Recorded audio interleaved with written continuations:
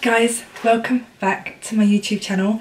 We are in the new dressing room. It is still not done. There is still a lot to do because I don't really know where to put my camera at the moment. I'm still trying to sort of learn the room and try to sort out an area that is got the background but also has me, and I wanted to be closer to the window because I haven't actually set up my ring light yet. So I'm using natural light today. That's probably going to be, it's probably going to be a massive fail. Yeah, so we're going to be using natural light today. It will probably be a massive fail, but I mean, it looks okay from what I can see. But anyway, we are going to be doing the bit late to the trend, I know, but we're going to do the latte makeup trend. I've seen it and it's just basically, it's a makeup trend that I love, and it's probably a makeup trend that I do. I just didn't realise it was just a trend, if you know what I mean. Like I like that sort of look. So we will do that today, so let's go. As you can see, I have already done my brows. I've also turned my neck and this area here because it saves dragging my foundation down my neck, basically. So let's go on for skin first. So I'm going to go in with, because for the latte makeup trend, you want your skin to be dewy, glowy, and yeah. So I'm going to go in with the PS Skin Plus Vitamin C 3% Boost Serum first. This is honestly lovely and it smells so good. It smells like you're in a spa. That's how nice it smells. You know, it's got that really nice sort of spa-y smell, but it also feels incredible on the skin, and it's just super hydrating, and it leaves your skin a little bit tacky as well, which is another bonus, if I'm honest. But yeah, it's another bonus. So yeah, just gonna rub that in. I'm trying not to put it down my neck because I normally with skincare I will take it down my neck, and now they're saying that you should take it down your neck. So I was watching This Morning the other day and they were talking about skincare products, and they were saying that you should drag it down your neck because it's, you know, everyone misses this part, so they stop here and then people are like, why are you stopping it there? You need to take your skincare down your neck. So these anti-aging creams and stuff, they can support your neck as well. So a lot of women were saying on there that they have like the loose skin that like sort of hangs here, and they were saying like, you know, you want to tighten that. So like they had all these massages and stuff and tightening this area so then it doesn't droop. But yeah, moving on. Little hack there, that was from This Morning. If you are like available to watch TV in the mornings, This Morning is such a good TV programme to watch. And why I'm telling you this is because they talk about a lot of makeup, skincare, hair care. They talk about a lot of products on there and what is best for you, where you can pick them up from, where the good deals are, all the benefits that they do. Honestly, I've learnt so much just from watching that, and also where the dupes are. They do like to swing in a little dupe there, but yes.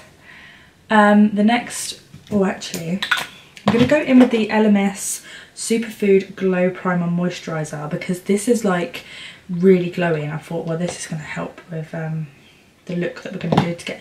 It's kind of like a, it looks like a foundation, but it's like really sheer, but it's also again so nice on the skin.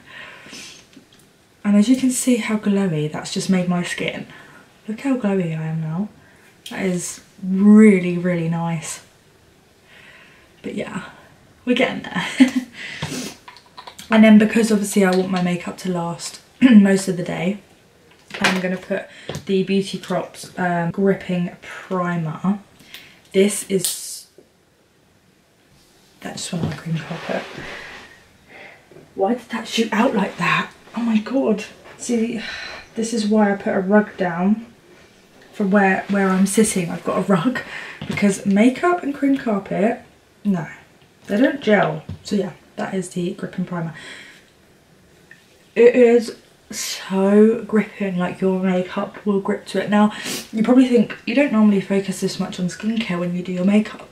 No, I don't really tend to talk about skincare when I do my makeup, which I am going to start doing, because skincare is just as important as what you're putting on your face afterwards. So if you can get in the skincare and learn about the skincare, then your makeup will last a lot longer.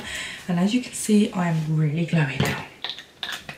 So yeah, so foundation. I bought a new foundation the other day, and it was the Primark's foundation, and apparently it's the dupe of the NARS. So this is the PS My Perfect Colour Illuminating Foundation, and it's a luminous finish with a wild pansy and rose extract. It also has SPF 20 in, which is a massive bonus, because none of that skincare that I used actually had SPF in. You can get moisturisers and stuff that have SPF in, so if you can, make sure you're putting that on your face, and not because it's sunny, you're supposed to wear it every day. So yeah, this is apparently the dupe of the NARS. Mine is in the shade Vanilla. So, and it is super glowy. I tried it the other day just to see what it was like, and honestly my skin was so glowy. It was so nice. I was really happy with it on my skin. So I'm going to go in with a beauty blender today, just because I want it to be a bit more sheer. So, and I find with the beauty blender it will do that, because the thing about beauty blenders is, yes, they blend so nicely and so seamlessly, but they do take a lot of the product away from your skin because the sponge soaks it up. So it's always good to go in with a brush. But when you're wanting to look a bit more sheer and glowy, I do find a beauty blender is your best option for that. And that's just purely because it's taken away a lot of the product, and it's only leaving like a nice thin layer, which you kind of want that when you're doing this sort of look. You see how nice that foundation is? Look how glowy that is on my skin. Like, it has just made my skin look so glowy and so healthy. Like, and it's full coverage still, so even though it says that it's illuminating, it doesn't mean it's not full coverage. That's another thing. If your foundation says illuminating, it doesn't mean it's going to be thin. It can still be full coverage. It will just give you a really glowy sort of skin, and that glowy texture, which is kind of what you want. So bronzer, I think I'm going to go in with the Sheglam bronzer. So this is the Sheglam bronzer in Warm Honey. This, I'm going in with this because I do find that this is going to warm my face up to how much I want it to warm up, if you know what I mean, because of the products that we're going to be using today. So I do find that this is definitely the better product of them all to use. So I just go in with a little fluffy brush like this, and I just really buff that into my skin. And as you can see, that's just really warmed that area up. Look at that. Also, please comment down below like how the lighting is, because obviously I am using natural lighting at the moment, and you know, a lot more people now are preferring to use natural lighting over artificial lighting because you're getting the textures of the skin, whereas when you use artificial lighting it does take away the textures of the skin and makes the skin look very blurred, and it doesn't look, I wouldn't say it doesn't look real, but it's not giving the viewers like exactly what your makeup's going to look like, because your artificial lighting is blurring it out, which is making the makeup look even better, if you know what I mean. But yeah, if you like this natural lighting, I've got a massive window, so we can do the natural lighting. It isn't an issue. Obviously it would only be an issue if the sun was going in and out, which would affect the lighting, or if it was a really dull dark day, then obviously I'd have to go with natural artificial lighting. But I'm happy to use natural light. I think natural light is better because I'm not then lying to you. You can see the textures of my skin and my pores and everything. Nothing is hidden. We're being real. But yeah, if you find that then perfect. We're all in this together, kind of thing. What I'm going to use is the H&B Cosmetics Soft Focus Airbrush Concealer in the shade FN 0.5N. I'm still using this concealer. This concealer is definitely my ride or die. I love this concealer. This concealer is my favourite concealer that I've ever used, and I will probably never ever change unless something really good comes along, then I will. But until then, we're gonna stick to this because this concealer is definitely a win-win for me. So I'm using a brush for my concealer. I find using a brush now is actually better because you're getting that coverage from the concealer, you're getting into that really tight into the under eye, and it really does help the even layer, the coverage and everything like that, and you're also keeping the product there. So this is why I'm not using as much concealer now, because I'm using a brush. Obviously the brush doesn't take away the product, whereas a sponge does, and yeah, it's just so much better. I love using this. I will probably continue to use this until it breaks or something happens to it, I lose it or something. But then I do like to go in with a sponge just to blur this sort of line out here where obviously my bronzer and my concealer meet, and it will just blend them two tones together, melting it all into the face and making it look gorgeous. But yeah, as you can see, like under my eyes now, we have that coverage, we have that blur, well, I wouldn't say blurred effect yet, but you know, I've got really dark circles underneath my eyes, so the fact that that's hidden, that is perfect. I look awake, I look alive. Okay, because we're doing the latte trend, we're going to go in with a more orangey blush. So I'm going to go in with the Made by Mitchell's Blursh in Melon Sorbet. This is honestly stunning. This, I didn't think that I would be a peachy type of person, but this definitely did change me. This definitely did change me. Look at that colour. It is gorgeous. It is gorgeous. Made by Mitchell's been very clever with how he's done his blushes and the colours that he's used, because he's made sure that they're for everyone. And when I mean everyone, I mean everyone, like every skin type. And they just suit everyone as well. Like, even if you think, oh no, that would be a bit too light for me, or that would be a bit too dark for me, it will still look good. like, 'cause he's just, oh, he's just a genius. He really is. But look at that.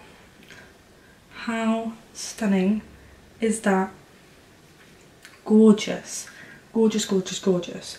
So, now, I'm just going to pat a little bit over that, just to blend that in just slightly. I'm not taking away the pigment too much, but I just want to blend it in a little bit slightly. A little bit slightly, that's not good English, is it? So the powder that I'm going to go in with is going to be the Collection Lasting Perfection Sheer Loose Powder. It is matte. Now I don't think I have a non-matte powder, because powder is matte regardless. I mean, it'd be better if I had like a satiny one, but no, we only have matte. But hey ho, it's also in the shade Translucent 2. So it's got like a bit of a warmer texture than it being like white and like vibrant. So I'm just gonna take out the creases of my eyes, grab my powder puff and just place that. Can you see the difference in how that's just completely blurred that? And even though I am using natural light, you can still see that. I'll do this one. Look at that. We do still have a bit of a glow, but it's nothing that highlighter can't fix anyway. But yeah, it's nothing that highlighter can't fix. And you know, loose highlighter will glow our face back up again, do you know what I mean? So even if we do make our face fully matte and set, then it isn't an issue, because we're going to go in with highlighter anyway, because You have to with this look. You can't not. So I'm just going to pop on some powder. Same powder that I used, but I'm just popping it all over just to set this all in place. You know me now, I powder my whole face. People say like, why do you powder your whole face? I just prefer it. I feel like I have more control over my bronzer with my face being powdered and set, because then I find it blends easier, and it's just a personal preference that I prefer. You don't have to. I know a lot of people really hate powder, especially people with dry skin. A lot of people with glowy skin obviously tend to use more powder. Mine is a bit of both, but I tend to find my skin isn't as dry in the summer months than it is in the winter months. The winter months I am so dry, but that is just down to the weather and, you know, going into like warm and then going in warm, cold, warm, cold, warm, cold, and also the heater in your car. The heater in your car can really, really dry your skin out. So yeah, that's just why my skin goes dry really. But everyone's very similar probably. Like, everyone's probably got the same sort of thing as me. Like, I definitely find that like my lips go really dry as well in the winter because obviously the cold and everything. Okay, now because we want to be warm, we want a nice warm sort of skin complexion. We want a nice peachy blush, and we also want, so the kind of highlighter that we want to go for is more goldy, because we want that like goldy sort of tones. That's the aim. So the foundation that I'm going to go in, rewind. The bronzer that I'm going to go in with is the Revolution X Pride bronzer. This is the Mega Bronzer, and this is in the shade Warm.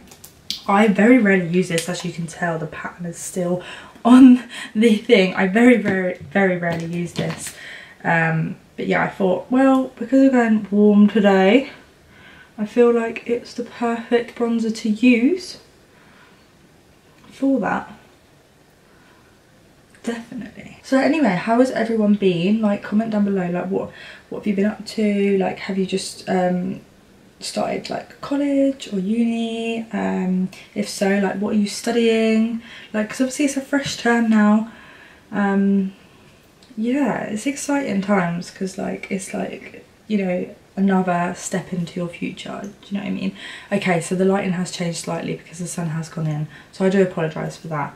I can't really help this situation at the moment, not while I don't have my ring light up, otherwise I would have just turned it on. But you know, we're just going to deal with the natural lighting. So as you can see, that has really warmed our complexion, and we are still glowy. Can you see that? We do still have a glow, even though, to be fair, this doesn't actually say that it's matte, so that's fine. But yeah, we do still have that sort of glow, which is really nice. That's the glow that we want to keep, but we'll obviously enhance it. Oh my god, I just put that back. So I'm just going to do my nose with it. I haven't used this to contour my nose, so I'm quite scared, because I don't really know how this is. Like, this powder is very, like, this bronzer is very pigmented, so you do need to be careful. I'm literally just dipping in once, and it's just, yeah, it's pretty powerful, as you can see. But if you always feel like you've done a little bit too much on the bronzer, just take a fluffy brush that you powdered with and just blend. And then you can just blend that nose in, and then it'll just look a little bit more natural. I'm also going to run this through my lid, because we're not going to be doing any eyeshadow today. I'm just going to run some bronzer through my lid and just pop it through my crease, just like so. I was going to do like a brown wing, but I've decided not to, because I just want it to be focused more on the skin than the eyes, because that is the whole latte makeup sort of trend. It's a lot more focused on the skin than it is on the eyes, so I kind of don't want to draw that away from the eyes.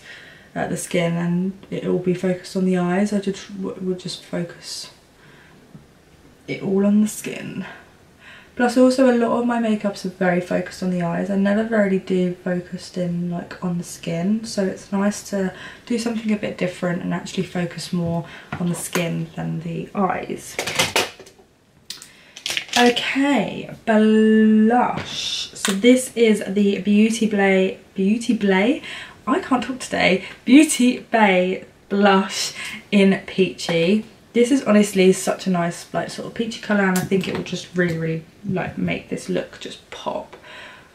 And I do think it's going to help this look massively. Because as you can see, that has just really warmed that area up. So you'll be able to see on this side. But it's just so nice. Also, I focus my blush on the outer edges of my skin now. So I focus it on this area here because it just lifts the face and it makes the skin look honestly gorgeous. And it also blends in with your bronzer, and it just looks so nice. Like, I love it. Put a bit on the nose. And there we go. That is stunning. Then we want to go in with our highlight. So this highlight, I've not used this highlight for a very long time. It's a highlight that I used to always grab and gravitate to when I was the highlighter. I used to wear highlighter all the time, and then I kind of chose that I like to be in matte, and then now I'm reverting back to being highlighted, but not like excessively like I used to be, that's for sure. So yeah, this is the Revolution highlighter reloaded in Raise the Bar. So this is a really nice goldy colour. I'll do a swatch for you. Look how stunning that colour is. That is honestly absolutely stunning, and it was just going to look so nice on the skin. Now I can't get it off my finger. So what I'm going to do is, as you can see, it is very pigmented. So tap the brush, and I'm just going to focus it on this area here. And you see that? Like, how stunning is she? She is gorgeous. Like I said, she is very pigmented, so just be careful.